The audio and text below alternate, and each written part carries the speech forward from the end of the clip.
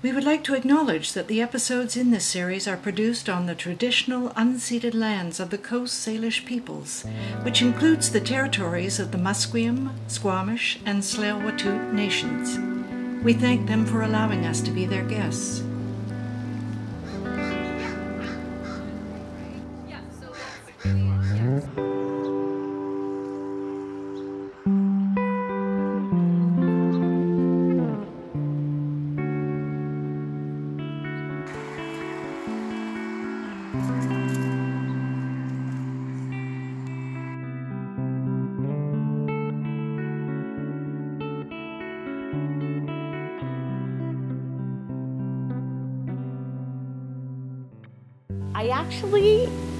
I actually remember the first show I ever saw. I was in kindergarten, and Young People's Theatre brought a play called Dandelion to Smiths Falls, and they performed it. I remember this so clearly. They performed it on the set of the local amateur theatre production, which was like a living room set, and they put their little set up in front of it. And years later, when I was out of theatre school, I did a summer doing the archives for YPT, and I found the show, The Dandelion. Wow. And I don't know why I remember nothing. My sister has the memory in the family, but I remember that show, and I think it just impacted me. And then, how old were you? Kindergarten. Kindergarten, so like 5, yeah, 6, yeah. But it really, I just, I connected with it. Yeah, that's great. And then I remember in elementary school, a touring company brought Tom Longbow, a show about Tom Longbow, to our elementary school, and they did it on the floor in the gym. And so more than anything that I remember about school, I remember those experiences. Mm-hmm. And then when I was in high school, we were in London, Ontario, I saved my babysitting money and I bought a student subscription to Theatre London, it was called then. Right. And I loved it. I remember sitting in the balcony at a production of the collected works of Billy the Kid. Oh, yeah. And Wayne Burnett was Billy the Kid. And because the cheap seats were up in the gods. And he did this speech. There's a speech, a monologue about being fucked by the sun. And it's really... Yeah. And I watched entire rows of the orchestra get up and walk out of the theater. Wow. And London was always a little bit conservative. Not their cup of tea. Yeah. And that was a pretty inflammatory play when in the day. Because that would have been what, in the 70s? Yeah, probably? 73 maybe, something like that. Something like that. Yeah. And so, yeah, it was an art form that spoke to me. I hate to say it, I don't get opera. I just don't connect with it. I like the symphony. I like dance, but I love the theater. Yeah.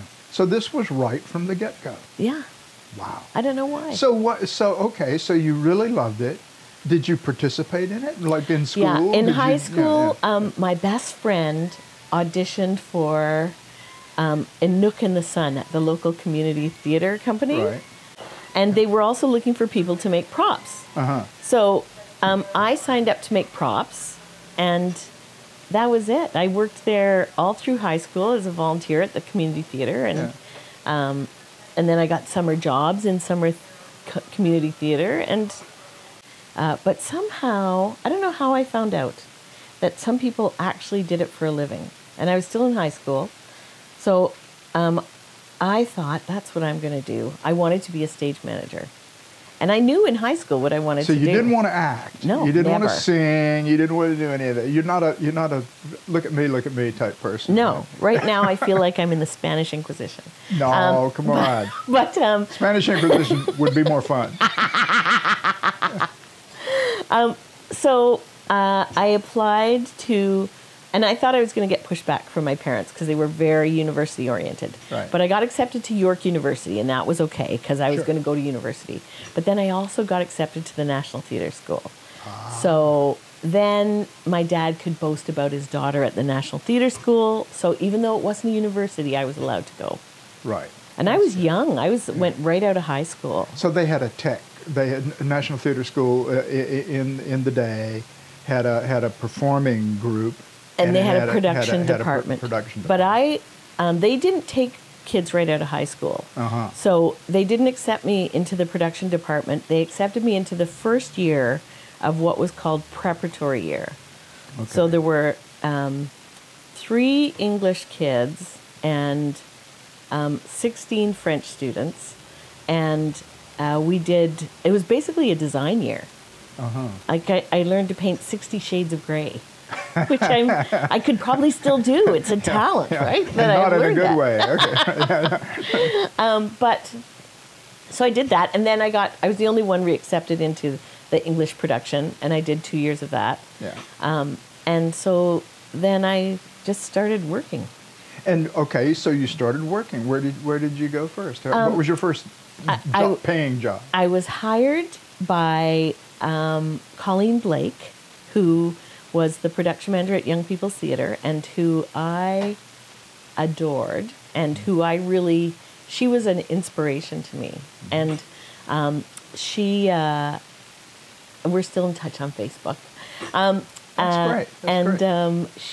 So she hired me, and then I was an apprentice stage manager, and then I got my card there on a John Lazarus school tour of schoolyard games. Okay. Touring Northern Ontario. I got my driver's license to be the driver. If you can imagine that I was sent out on tour with a driver's license I'd had for like 2 weeks. With a whole bunch of actors, yeah.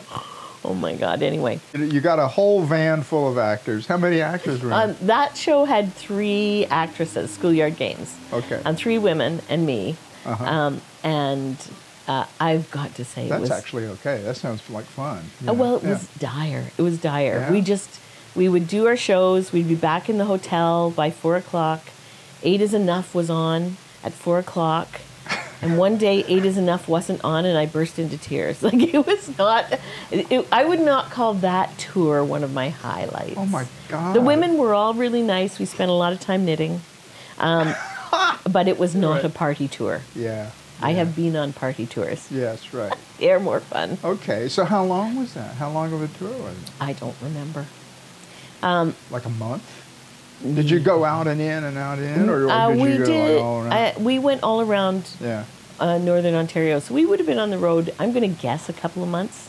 Wow. Maybe we went back a bit. Okay. But the next show I did... Saved your money, though. Oh, yes, we did, because yeah. what else were we going to do? The next show I did was Richard Greenblatt's 12th Night, which had 8 actors, 2 vehicles. Dick Binsley, who else? Bill Colgate, like, oh my God. We're actually all still in touch. That's great. A few years ago, they called me and they said, we're having dinner next weekend, and I flew to Toronto for dinner with them. That's sweet. That's And great. I've seen them again, and it was really fantastic. It was a fantastic experience, and we did not save any money. No. And we actually toured that. We took that show out twice, and we also did it at YPT. So we were a company that loved each other. That's wonderful. Yeah. That's really, really And good. drank our body weight in alcohol. So how long? So you're basically with YPT now. I was there for, I can't remember, 3 or 4 years maybe. And then what happened? And then I worked everywhere. I don't know. I worked at MTC. Stage managing. Yeah, everything. Prairie Theatre across Exchange. the country, or I did a national tour. That's why I ended up moving out here, because we were doing this national tour, and we did a stop in Calgary up to our wazoos in snow. It was awful. Oh, I know. It was She Stoops to Conquer. Right. We called it She Bends for Friends. And we had 13 opening nights and 12 terrible reviews, but they loved us in St. John's, Newfoundland. And we came out here from Calgary, and people met us at the airport with armloads of daffodils. People were in shorts. We dumped our stuff and walked around Stanley Park, and I thought, I am moving here. And then about 3 years later, Larry Lillo asked me to come out and stage manage for him at the Playhouse, and I went, okay. Now, how did you know him? How did you know Because her? I'd been hired to stage manage at the Grand, which is where all 3 of us met. Yes. Born Yesterday Born with you, Yesterday, Stevie, and that amazing production of Top Girls, Susie, with you. Yeah. Fantastic show. Yeah. And that's where I met Bill Millard, came to see a show there. That's when I met Bill Millard, and he had gaffer's tape holding one of his shoes together. And I'd never seen anything like it. But I'm sure it was cheaper than new shoes. Because Marcia Sibthorpe was doing some lighting. They were probably props from prop shoes that he just, figured he'd use again. Oh my God. We love you, Bill. Bill is someone I really come to love. Like pre-pandemic, he and Norman Armour and I would have I was going to say a drunken lunch, but that's not appropriate. We would have a leisurely lunch about once a month. That's nice. So I really miss that. Yeah. Because, we see nobody now. Wait a minute. Larry died in 93, so it was in the late 80s that I came out. Yeah. So after Expo, so late 80s. And we're talking about Larry Lillo. Yes. And this is going out to the whole world. Yes. So we're talking about Larry Lillo, who was pretty much, I guess, maybe the best director to ever hit this town, I think. We worked with him right from school. We were in school with Larry. Really good friends. Did Tamanous together for years and years, and, sort of just followed him around anytime he'd, condescend to hire us, after he, became like really, really big. People across the country were talking about him. Yeah. But Tom Cohn said something once about Larry. Said they should build a new theater in town. They should name it the Lillo. And I agree with that. I totally agree with that. He was a fantastic guy to know and to work with. I stage managed for him for 7 years. Mm-hmm. And shortly before he died of AIDS, he stopped directing, and I left stage management because there wasn't anybody else that I wanted to stage manage for. Yeah. Because it was always interesting and fantastic. Yeah. Even when it was a failure, which didn't happen very often. But even when it was one of these things that you didn't know whether it was going to, just kind of off balance, it was still one of the best things that you'd ever see that year. I came in with Larry, and that was an artistic high point. Mm-hmm. And but even under Larry, who was, I remember when Larry died, somebody, Stratford sent a note to the memorial, and they referred to him as a golden boy, and that's how I still think of him, the golden boy. But he was there 5 years effectively, and he had 3 deficits, which was actually a better record than anybody had had in a long time. Yeah. But because the company was lumbered with a civic facility, lumbered with 50-year-old IATSE agreement, which was really high wages, the company believed that its mandate was excellence, which is fantastic. But when I work with companies today as a consultant, if somebody says to me, we want our work to be excellent, I don't even allow them to use the word. Everybody's work should be excellent. Sure. So that shouldn't be your focus. And the Playhouse had sort of lost its way because there was now competition when the Playhouse started, when the regional, Canada set up a series of regional theaters. The Playhouse was one of them. There was no other company here, really, of any substance. Yes. But the Arts Club grew up and focused on marketing, where the Playhouse focused on excellence, and marketing won. Yeah, marketing won, yeah. So kudos to Bill Millard, because he really was able to build that.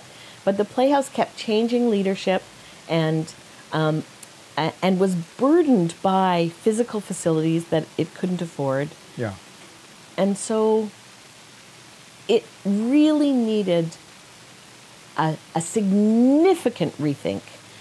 What was the Playhouse? What should the Playhouse have been in a market where there were now 2 large-scale companies and it couldn't support both of them?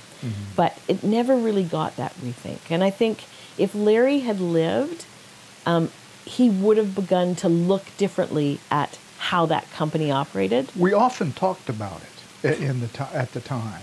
about, how could you change this? Because one of the things that we really like when we were working at the Cultural Center a lot of the time was we really, and we were a resident company there with Tamanus, the idea that kind of people could kind of come in and go out, and the theater itself became sort of a people place, sort of 24/7, in a way, or at least during every working day, it was a fluid kind of thing. Well, the Playhouse, because it was this civic theater with this big union house, you needed permission to open just about any door. It was very, very difficult. And if you wanted to do something, if you wanted to sell anything, if you wanted to do, and I think this is probably still the case, if you wanted to sell, say, a book, say you wrote a book about the history of the Playhouse, and you want to have a little table there, you needed permission to do that. That was kind of like, oh my God, what are they going to do? They're going to sell some stuff in the Playhouse? Permission, and you had to pay a commission. Yeah. So, that's how a civic theater operates, but it's not... Doesn't have to. Well, it's not helpful for an arts organization to be in something that structured. No. As if the revenue from selling the book about the history of the Playhouse is going to help the budget of the city. I mean, come on. No, really, I know. Seriously. Let's smoke some more dope. I know. It was nuts. Yeah. They used to charge Theatre Cares a commission on T-shirt sales, which was ludicrous. Theatre Cares was set up to raise funds for AIDS, not to support the civic theaters in their fundraising endeavors as a civic building. But I will say, there are a lot of people who disagree with me about the Playhouse. They believe that the Playhouse could have been sustained. They believe that it should have had a further life. They blame people or institutions in the city for the Playhouse folding. That this is my opinion, and I really was in those trenches. I would love to have a vibrant Playhouse again. I really would like it. I thought it was wonderful when it was working well. I thought it was like the center of the atom. All the other stuff revolved around it. And when the Playhouse got sick, everything else got sick. And I really do wish there had been more will at the time to fix it. But hey. It's not the world we live in here, Yeah. So, So it was. For me, it was a huge loss. A few years later, I happened to be at a meeting in the building. And so I just walked out of the meeting and through the Playhouse lobby, and I walked into the theater, and it was dark. And I just sat in the back row, and I just sat there, and that's the row I used to sit in. That's the row Larry used to sit in when he watched a show. And it was just so beautiful to be back in that dark space. I love that venue. Yeah. And to think about the times we had. Yeah.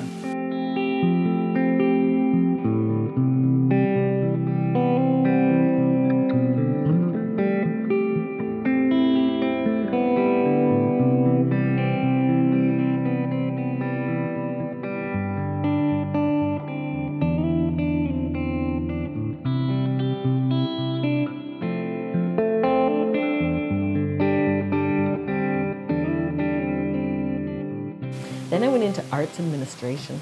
It was actually Larry who said to me, he said, there's a job open as the assistant to the artistic director and general manager at the Playhouse. He was no longer artistic director. He was too sick. And he said, why don't you take that job? And so I wasn't going to continue stage managing because I didn't want to work with anybody else. And so I did take that job. For better, for ill, and I started my career in arts management, which has been, I've had a very good career. Did you come to like that a lot, or has it just been one problem after another? Yes, and yes. And now I teach arts management, and I love it, and I'm very passionate about it as a career choice. Yeah. I highly encourage people. It's you're going to make a much better living than being an actor, generally speaking. Yeah. Just about anybody. But yeah, no, I love arts management. So it was a very good fit for me and my skill set. So where do you teach? I teach at Capilano University in the Arts and Entertainment Management program. Yeah. And I think it's a good fit. Some of the students, it's so exciting to teach them. Yeah. Not all of them. Yeah. And I run into a lot of grads who are out working I've worked with some of the grads that I've taught. That's great. And I've hired some of the grads that I've taught. And so it's fun to be part of that next stage. Yes, sure, for sure. Because they'll be the people taking the work forward. Tell me about Urban Inc. I want to talk about that too, and how that came into your life, or what brought you there. So, were you there when that began? No. Yeah. So Urban Inc. was founded by Marie Clements, 20 years ago, maybe 21 years ago. Marie Clements started it, and she started doing these humongous shows, like with this little tiny company. She was doing shows that toured Canada, toured to Ottawa. Now this was going to be an Indigenous theater company. It was. She founded it as Indigenous and culturally diverse. Right. So that was her mandate. Okay. And then Diane Roberts came in, who's a black artist, and it took on more of her focus. And then Corey Payette came in as artistic director, who's an Indigenous artist, and he sort of moved back to a focus on Indigenous and culturally diverse work. And and this idea was going to be new plays a lot, all the time, right? Yes. Yeah. Yes. Pretty much. When I was there with Corey, I was there for 4 years, I think. 4 years. We did remount a production of Margot Kane's, which hadn't been done in 20 years, called Moon Lodge, which was just gorgeous. Yeah. But generally speaking, it was new work and also community work. Mm-hmm. But the big piece that we did when I was there was a play that Corey had written, really his first piece, called Children of God. And it was sort of, it's an oxymoron to say that it's a musical about residential schools, but that's exactly what it is. Mm. It's a musical about residential schools, and it's an unbelievably powerful piece. Mm-hmm. And so we toured that all over the place, and I really, really hope that it continues to have a post-pandemic life, because it's so unbelievably impactful. And what it did was it helped people, non-Indigenous people, actually understand the impact of residential schools. Right. And every performance was followed by a conversation, and it was so powerful, the conversations, because almost inevitably at least one residential school survivor would speak about his experience. And then you would have non-Indigenous people talking about what it meant to them to develop an understanding of what had happened here. Yes. Yes. So it was an incredibly powerful piece to work on. I was so proud of being involved with it. It really... For sure. It was, very powerful experience. Yeah. And I'm obviously not Indigenous, and I felt somewhat conflicted about being in a leadership role in that company. So I didn't apply for the job. I had worked with Corey before on a show of Marie Clements, The Road Forward. So I knew Corey, and then I saw the posting for the job, and I thought, oh, that would be an interesting job, but I'm not Indigenous, and probably I can't afford to work there. It was a small company. Right, yeah. And then I saw the posting again. They posted it again because they didn't fill it. And then I got a phone call from Corey who said, would you like to have coffee? And I said, I don't drink coffee. That's how these things start. They always start with a cup of coffee. I know. And then you get sucked right in. Yeah. Right.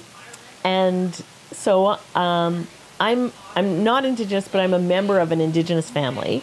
Okay. And so the work was very close to what was going on in my life. Right. And so I joined Urban Inc. And it was a powerful 4 years. I bet. Yeah. We did another show that, so Renee Morisseau is another artist I worked with there. And I would walk over broken glass to work with Renee again. She was such an incredible artist. But we did this show called SRO with a group of Indigenous women from the downtown east side with lived experience of homelessness. And so my background is very Eurocentric, large scale, professional proscenium theater. arch. Exactly. That's where I come from. And you can take the girl out of the proscenium arch, but it's always in her head. So this piece was about process. And so it was about 7 months of development and then 4 performances. Wow. And the performances were great, but the point was the process. Mm-hmm. And that was another project that I loved being involved in. Yeah. But I retired from Urban Inc. 4 months into the pandemic. It was a long plan. I'd given the board a 1.5 year notice. But because I have taken in my 2 nieces who are young children, I found working full-time and trying to raise 2 small children at my age was more than I was capable of doing. You're a superwoman. You can do it. I thought I was. But just put on your cape. Put on my cape. My cape's worn out. So I left my job at Urban Inc. and but it was a really great experience. I bet. I'm really interested to see where the company goes. Yeah, for sure. Yeah.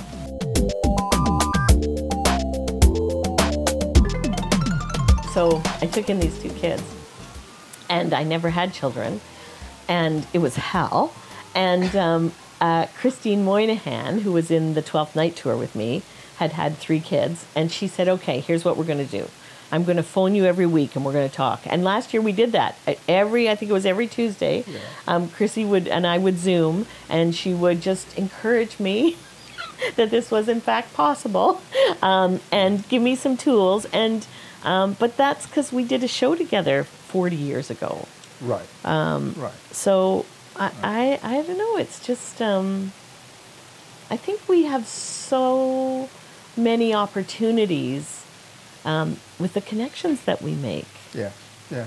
You never know where your life is going to go. No. And no, you don't. Then all of a sudden you find yourself somewhere else. What was it like being on the island? You were on, where was it? Pender Island. Pender Island.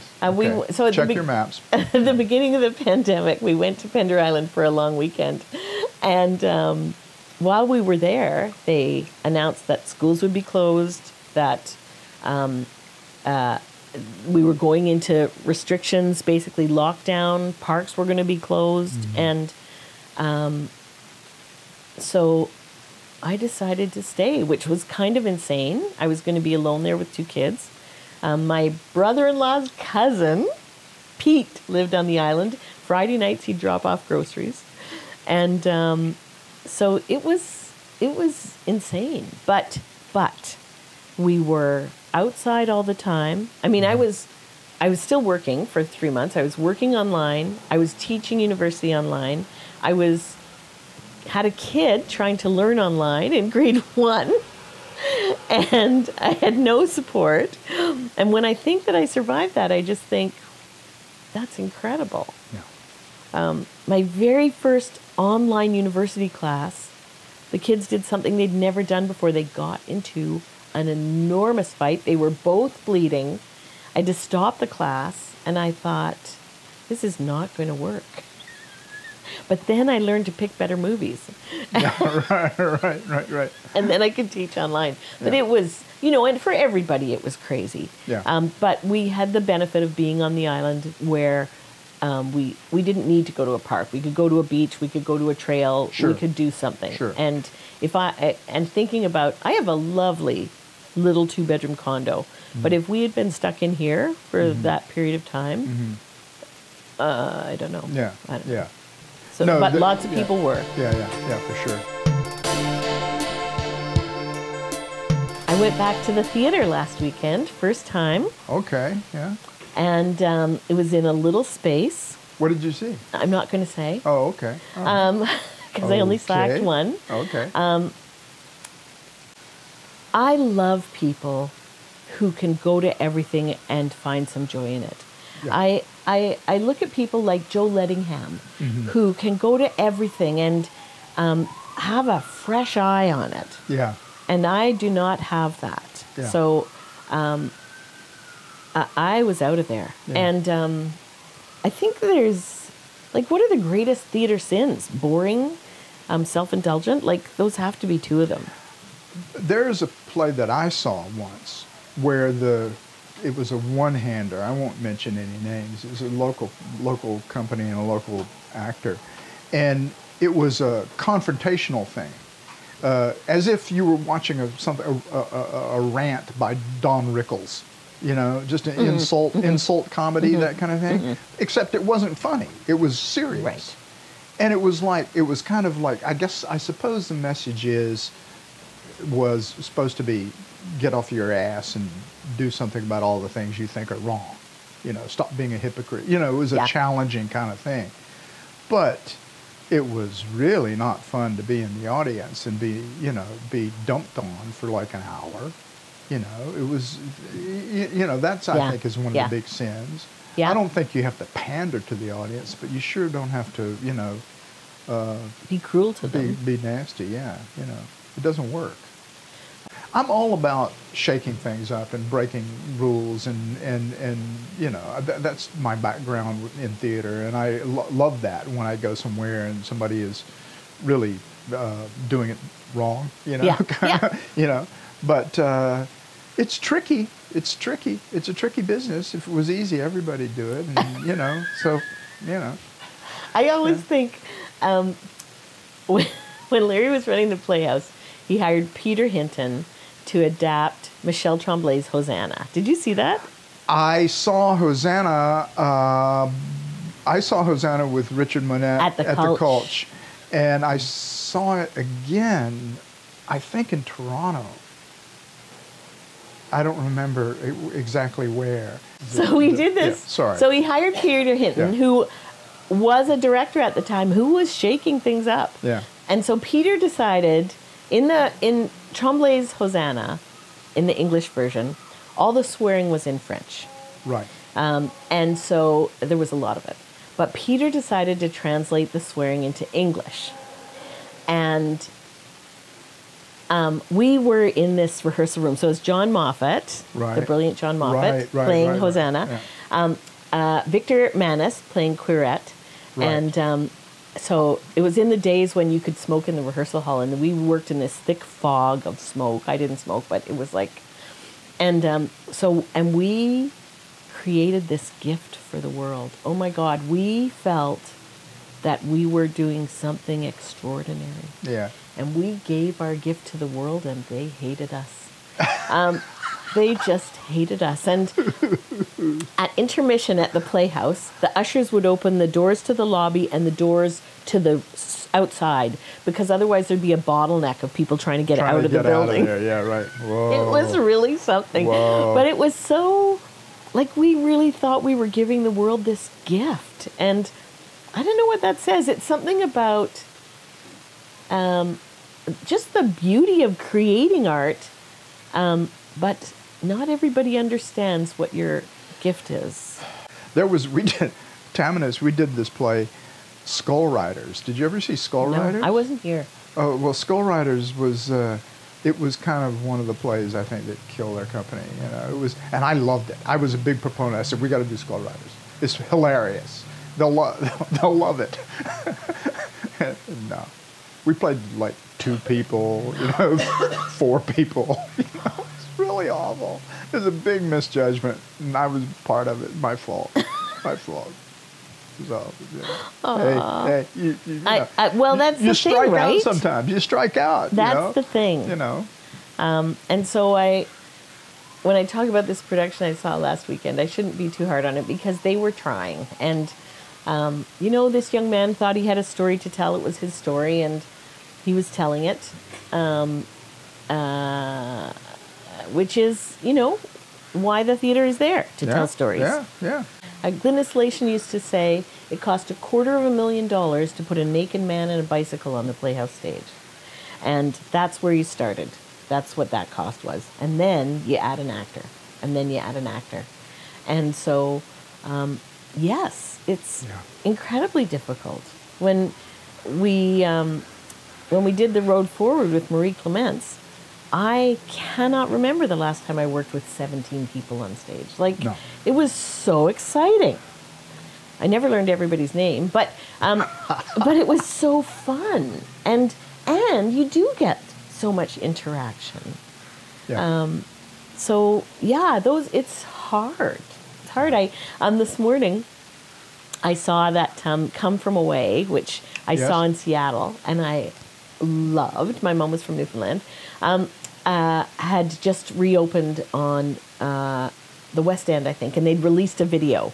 You know, like everybody's releasing videos now when they reopen, and it was so exciting. So I was watching that, and oh my God, there were so many people on stage. Yeah. It was so great. Yeah. Yeah. I loved that. Yeah, fabulous. Yeah, I have been a big proponent of that for a long time, long time. That theater and film and TV should come together, because I just got so tired of doing a whole bunch of work, and then, you know, we'd close and nobody'd ever see it again, and, you know, and you'd miss it. I wasn't there, you know, I wasn't in town then, you know, and you'll never see it. And actors who I loved, who are gone.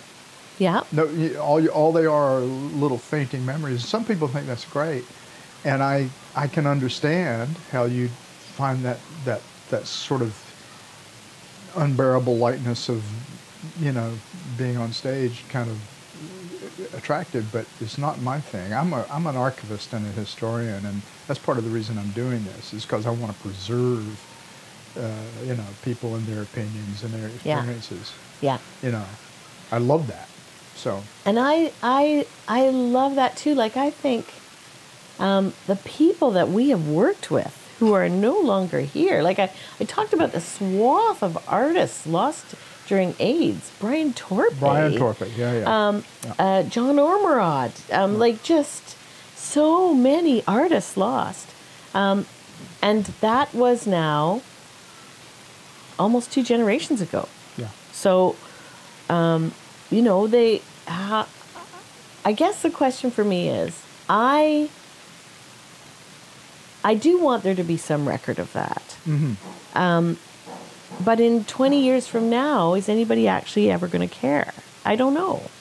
Well, somebody will care. Some student will want to do a master's thesis on Vancouver theater from 1970 to 2000. Well, one of the things that I was thinking about when I was thinking about today was, and Susie, I'm sure you were there, but the Women in View Festival. So that lasted 10 years. Right. And so many artists' careers were started there. So I still remember the mission statement, creating opportunities for women in the performing arts. Mm-hmm. And it came out of the Fraticelli report, which was national research on how many women were in positions of leadership in theater in Canada. Yeah, I remember and that. It was dismal. Yeah. It was something like, I can't be quoted, but I'm going to say it was something like 29%. I don't think it was that much. It might not have been. I think it was way less than that, yeah. And I was stage managing for 10 years before I worked with a female director. Yeah. And it was Jackie Maxwell, who I loved. Yeah. But, you know, that was not that long ago. Mm-hmm. So that festival is gone, but I'm still working with people who came out of there. Like Diane Blunt is an artist that I've done a lot of work with in the last few years, and she started as one of the tech crew. Right. Because we only hired women. Yeah. And I remember that when I took that job, I told my friend I was going to work at the Women in View Festival, and we only hired women. And they said, oh, it's just going to be one big cat fight. It was fantastic. It was a fantastic experience. Yeah, I agree. But that was the perception. Yeah. And women could not move up. Yeah. Like, that glass ceiling was low. Yeah. Yeah, it was, yeah. It still is, but I mean, it really was low then, that's for sure. But who was there? Joy Coghill had run the Playhouse. That was, you know, there were very, very few female artists who had gotten into those positions. So it's better. And I know that they redid a version of the Fraticelli report a few years ago. So it's better, but it's not great. Yeah. So those opportunities are still necessary for female artists, for Indigenous artists, for artists of color. Like there's absolutely, yeah. There's a lot more work being done today. So we are legions ahead of where we were. Oh, absolutely, yeah. But we're certainly not where we need to be. Where do you think theater will go in terms of, say, things like the Canadian system is one where it's pretty much universally, you know, a charitable society funded with grants, you know, from all different sources. There's not really a lot of for-profit theater in this country. I remember one of the things I was very impressed with when we did a show at Tarragon back in the 70s. Ontario, I think, gave capital grants to theater companies. You could buy things. You could pay off a mortgage. You could, you know, repair the building you were in. But it all comes in waves. Like the last 2 years, there's been a huge focus on emergency funding, pandemic funding. You know, so what will come after that? I'm not sure. Are we going to get a universal basic instinct? We can hear the wind chimes, and I just have to say that John Moffat gave me those wind chimes. And he said to me, when you hear the chimes, think of Larry and I. Well, yeah, there we are. Yeah. And so every time they chime, that's really nice. I think of the boys.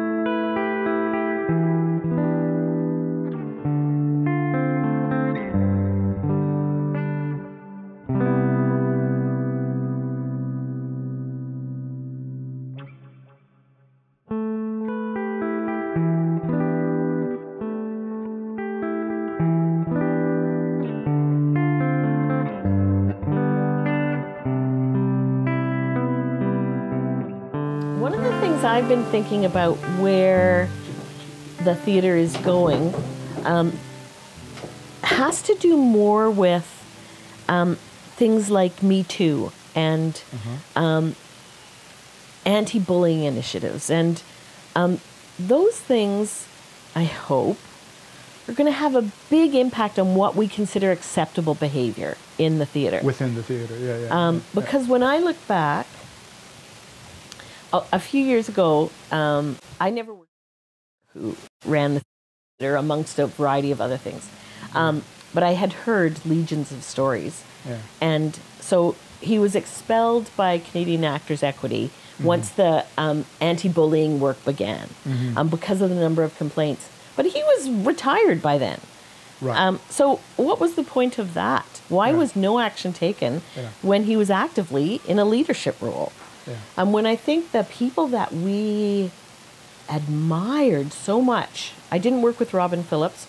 I knew so many people who regarded him almost as a Svengali, and he was held up as this incredible artistic leader.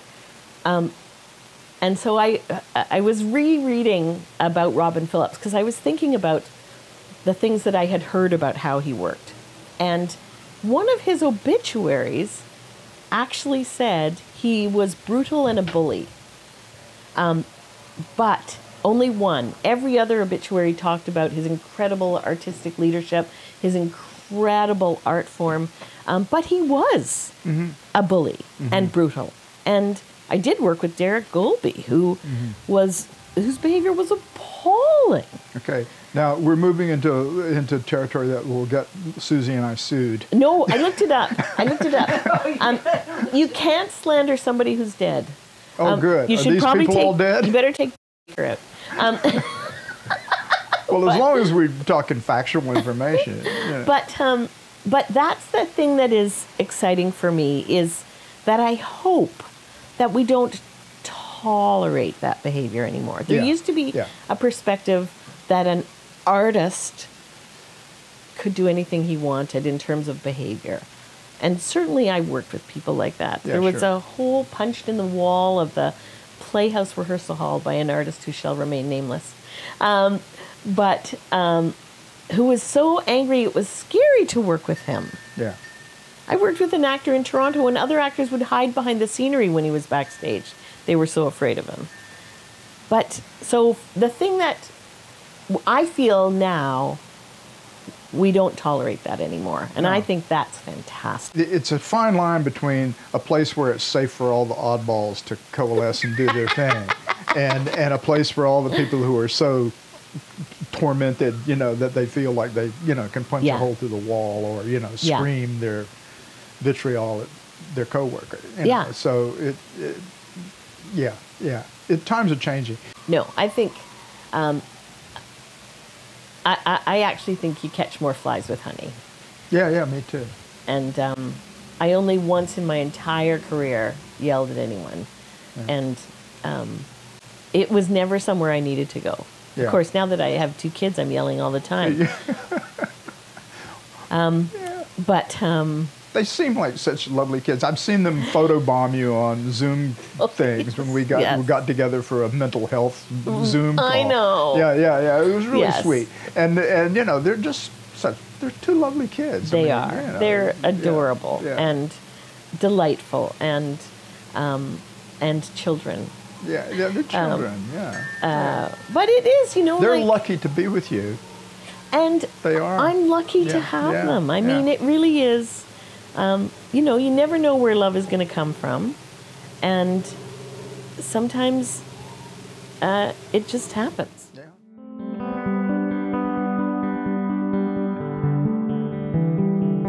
These are complicated times to look at that stuff.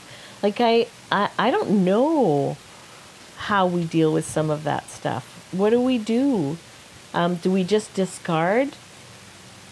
I think you listen. I think it begins with listening a whole lot, you know. And for people who, you know, you think you've listened, you know, you think you're woke, you know, but there's a lot of listening that has to be done. And then for the people that are talking, you know, I mean, there's a lot of people trying to listen out there. There's a whole lot of people who are trying to listen. And there's a lot of allies maybe that people don't realize that they're allies, you know, and a lot of hearts that are in the right place. And I see it in friends, my friends, like you guys, and I won't name other friends, but, you know, old white guys who are really trying now. They're trying to listen. They're trying to figure out, you know, the world is changing. What do I need to learn? And so I'm proud to see that happening. Yeah, it's really heartening. And I mean, Jimmy Carter, ex-President Jimmy Carter, has talked a lot about being a white man in the South in a period when segregation was just the assumed way of life, and how hard it was to kind of dig your head out of that, you know, because that's all you'd learned. Yeah. I mean, that's all I'd learned when I was a kid, you know, and, you know, so, yeah, it's you have to do the work. Yeah. You can't not do the work. So. No, you have to do the work. And it's like because I'm part of this Indigenous family, a member of the family wrote on Facebook what did she write? How welcome she felt at Walmart because someone escorted her all around the store, asked her every 5 minutes if she wanted something. She was never alone. You sure I can help you? And she was being facetious, but that's how it is, right? Yeah. So, and that's not an experience I've ever had. Mm-mm.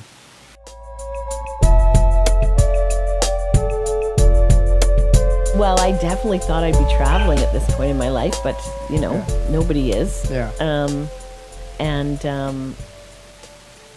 So I hope to be able to do that. I hope, you know, I hope to be able to take the kids places. They love chocolate croissants. I think we should go to France. Yeah, that's right. That's a good enough reason. Yeah. Yeah.